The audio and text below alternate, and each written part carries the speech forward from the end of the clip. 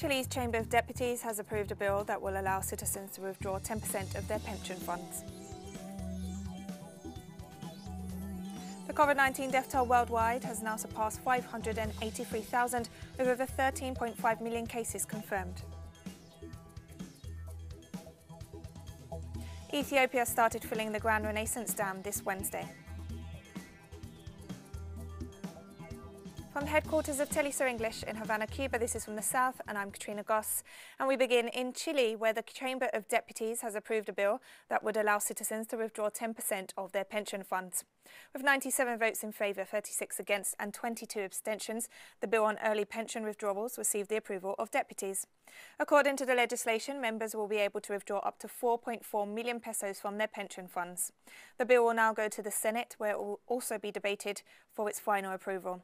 This measure seeks to offer relief faced with the current economic crisis aggravated by the COVID-19 pandemic. For Chileans, it also represents a first step to eliminating pension fund administrators and reforming the country's private pension scheme. And thousands of people defied the curfew on Tuesday and held a national pot-banging protest to demand the approval of the bill on early pension fund withdrawals. Demonstrators in various cities of the country took to the streets to demand the approval of the bill to allow citizens access to their savings in order to face the economic effects of the COVID-19 pandemic. Protesters also rejected the attempt by the Sebastián Piñera government to stop the bill by implementing an aid package that would benefit the middle class and poses multiple requirements while leaving out 70% of the population.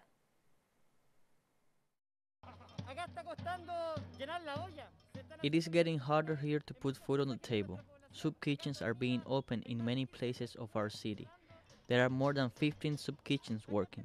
People do not have enough money to pay basic commodities, and what the government does is getting more debts and giving 100,000 pesos bonds. In Chile, no one is able to live with 200,000 or 300,000 pesos. We have no way of working right now. Most men work in construction. Working women have lost their job, and the government has only defended companies. Today they come out and offer 500,000 pesos, but it never reaches the people. We now demand the return of the pension funds because it's our money. It's not a gift from the government. That money belongs to us, workers.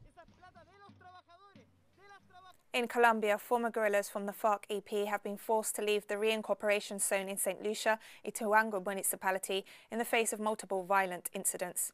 During the early hours of Wednesday morning, 93 former combatants who signed the peace agreement together with their families began their relocation to the municipality of Mutata. They claim that the forced and massive displacement is the result of state abandonment and the lack of security guarantees. The group has announced the murder of 11 people who signed the agreement and one of their children. In view of this situation, they demand dignified treatment and that the government of Ivan Duque respects the implementation of the peace agreement. And in this context, Rodrigo Granda, in charge of the Commission for Monitoring, Promoting and Verifying the Implementation of the Final Agreement, denounced the continuous threats and assassinations of former guerrillas. We continue to denounce the murders of those who signed the peace agreement. 217 former FARC guerrillas murdered, and also from the People's Movement, from human rights defenders. Now the extreme right seems to be adopting a new tactic, threatening personalities. There is talk of threats to the Archbishop of Cali and the governor of La Magdalena by Hernan Firaldo's paramilitary forces. This Wednesday, U.S. Secretary of State Mike Pompeo claimed he had new evidence about alleged human rights violations in Venezuela. Regarding Venezuela, the UN has found yet more harrowing evidence of gross human rights violations by the illegitimate Maduro regime, citing more than 1,300 extrajudicial executions for political reasons in 2020 alone. International pressure on Maduro must continue until the Venezuelan people can reclaim their democracy. Regarding Venezuela, the UN has found yet more harrowing evidence of gross. And in response to the recent statements of the US Secretary of State, Venezuelan Foreign Minister Jorge Arreaza stressed the false nature of the accusations on Twitter. In a tweet, the Venezuelan Foreign Minister affirmed that Pompeo's advisors give him fake and manipulated information on United Nations reports.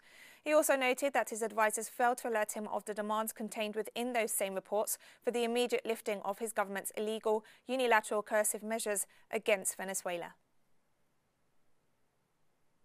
And our correspondent in Havana, Laura Palmero, brings us a roundup of news from the Caribbean region. Thanks for the contact. These are the most recent stories and news from Caribbean countries. And the Dominican Republic Health Minister informed about COVID-19 situation in the country today. The Dominican Republic Health Minister informed that the deaths from the novel coronavirus rose 910. As for those infected, 3,471 are in hospital isolation and more than 18,000 in the same state, but in their homes. Of the total number of confirmed cases, the average age is 38. The provinces with the highest number of COVID-19 infections are the National District, Santo Domingo, and Santiago. The average age of the deceased are 65, 67% of whom are men who had a history of chronic disease, such as high blood pressure and diabetes. The plenum of the Central Electoral Board today proclaimed Luis Abinader and Raquel Peña as President and Vice President respectively for the period 2020-2024. Abinader and Peña were received by Central Electoral Board President. During the ceremony of delivery of the certificates, President thanked the Dominican people for sovereignly coming to exercise the right to vote in the presidential and congressional elections of July 5.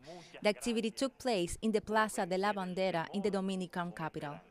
In St. Lucia, the Chief Medical Officer, Dr. Sharon Bellman-George, provided an update on a new COVID-19 case in St. Lucia. She reported the existence of one new positive case of COVID-19. The individual is a 27-year-old male, a returning national who arrived in St. Lucia last Friday, July 10, 2020. Upon arrival, he was tested and placed in institutional quarantine. The Ministry of Health and Wellness once again reiterates the importance of quarantine as a measure to minimize the risk of transmitting COVID-19. This action is expected to protect the health and safety of every individual within the country.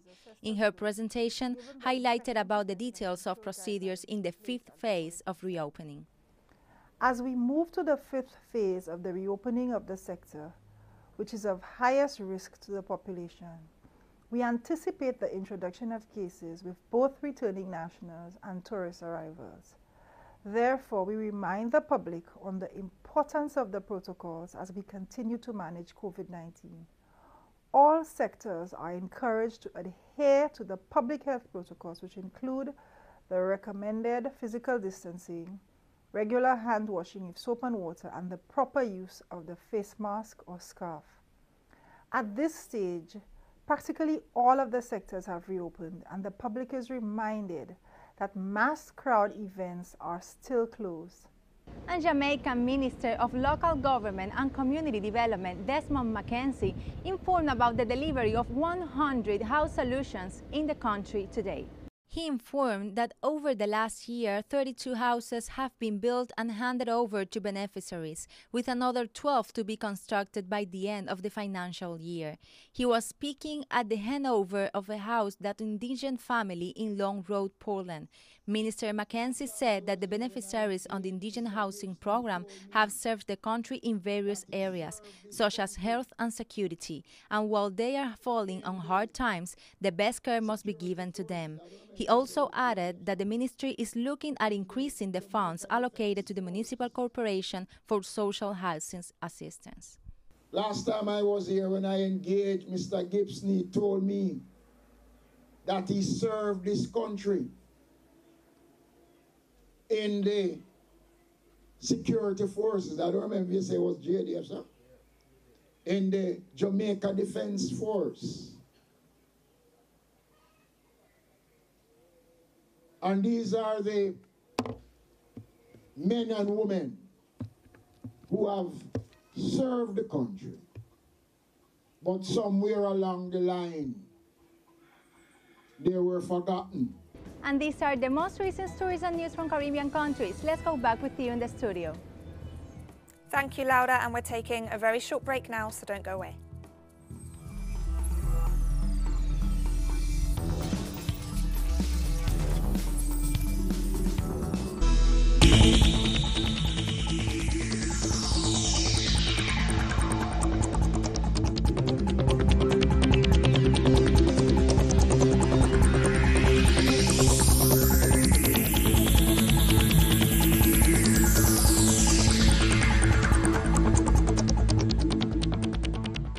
Welcome back to From the South. The COVID-19 death toll worldwide has now surpassed 583,000, with over 13.5 million cases confirmed. According to the World Health Organization, half of the cases have been reported in the Americas, home to more than 7.1 million. Europe, the second most affected region, has reported over 2.6 million cases, followed by the Middle East with 1.3 million. The surge in COVID-19 cases continues in the Americas, as well as in South Asia and Africa. UN Secretary-General Antonio Guterres called for a commitment to multilateralism to help protect and bolster the global economy as the COVID-19 pandemic has started to cause major setbacks and threatens the livelihoods of billions of people. I'm not here today to tell you that everything will be okay. We need to be honest with ourselves. The COVID-19 crisis is having devastating impacts because of our past and present failures. Working hours, equivalent to some 400 million jobs, were lost in the second quarter of 2020. And we are experiencing the sharpest decline in per capita income since 1870. Between 7 and 100 million people could be pushed into extreme poverty. And some 265 million could face acute food insecurity by year's end, double the number at risk before the crisis. And the impact of this pandemic is falling disproportionately on the most vulnerable. At a time when we desperately need to leap ahead, COVID-19 could set us back years and even decades, leaving countries with massive fiscal and growth challenges. The European Commission has warned EU member states of the potential effect of COVID-19's interaction with seasonal flu come autumn and called on governments to better coordinate strategies to counter a possible second wave of the pandemic. Since actions converged, the situation, of course, got better, and this is the approach we want to apply in the future. We do not want to see the lack of coordination that that governed the initial reaction of our member states at the beginning of the pandemic. Second, Vice President Schinas mentioned the interaction of the seasonal flu with COVID-19. Yes, I call it the cocktail effect. This is something that we may be encountering, that we did not encounter early on in the year, 4 months ago. And we are raising in this communication the need for member states to be prepared for this. Tokyo's governor issued a warning on Wednesday about the escalating spread of the coronavirus in the Japanese capital, requesting that residents and business owners step up preventative measures. Regarding beds for moderately ill patients, we have requested medical institutions to secure 2,700 beds in line with Level 2. In addition, due to the increasing number of asymptomatic, mildly ill patients in the younger generation, we will open 2 new accommodation medical facilities tomorrow, on 16 and next week. Please avoid going to restaurants that do not have adequate infection control measures. Avoid using shops that are not sanitized, ventilated, or where people don't wear masks. Renewed restrictions took effect in Hong Kong on Wednesday as the Asian financial centre battles a resurgence of COVID-19. The decision comes after the Special Administrative Region recorded 52 new confirmed COVID-19 cases on Monday, of which 41 are believed to have been locally transmitted. Public gatherings are once again restricted to 4 people after the limit was eased last month to allow up to 50. Restaurants are limited to takeout after 6 p.m. and mask wearing has been made compulsory on public transport for the first time. Those not wearing a mask face fines up to $650.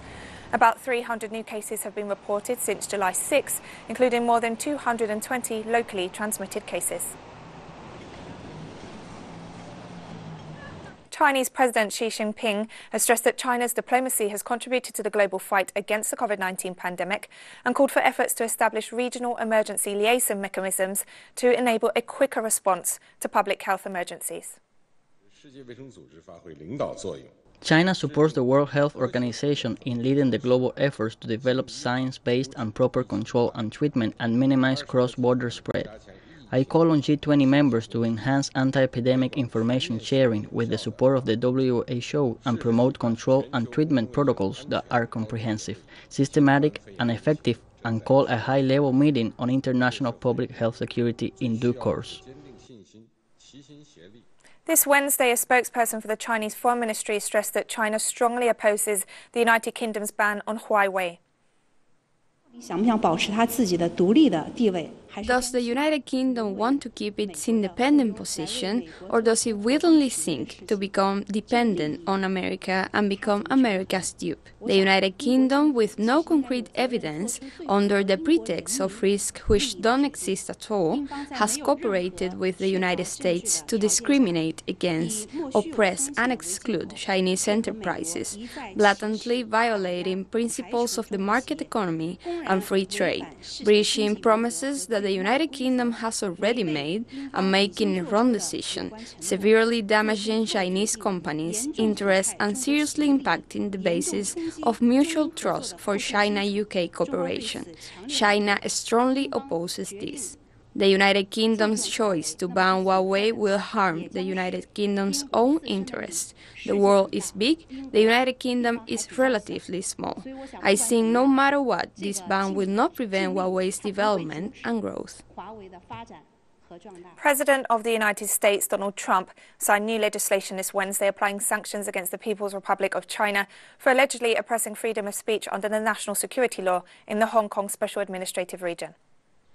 Today I signed legislation and an executive order to hold China accountable for its oppressive actions against the people of Hong Kong.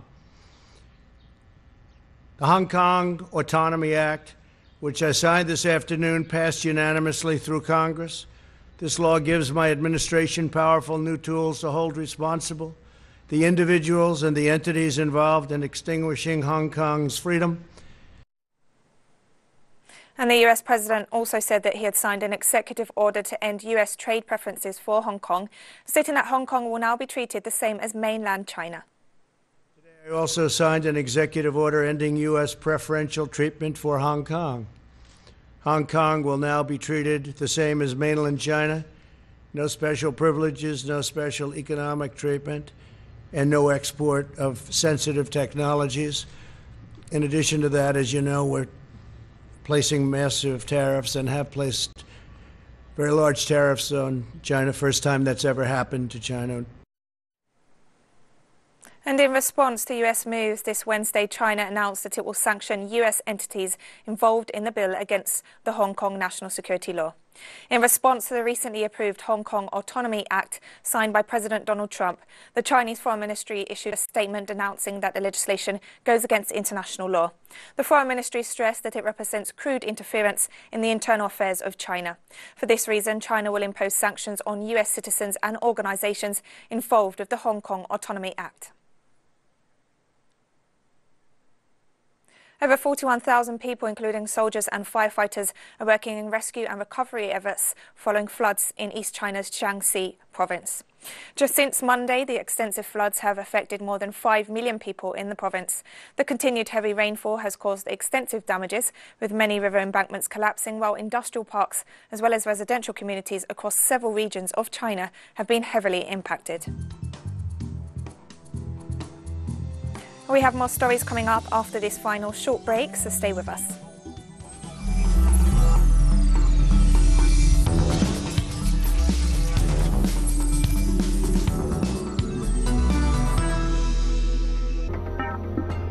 Ethiopia started filling its Grand Renaissance Dam on Wednesday. The decision was addressed by the Ethiopian Water Minister, Seleshi Bekele, a day after talks with Sudan and Egypt over the giant hydroelectric project became deadlocked. The failure of talks on Monday sank hopes that the three countries could resolve their differences and sign an agreement on the dam's operation before Ethiopia began filling it.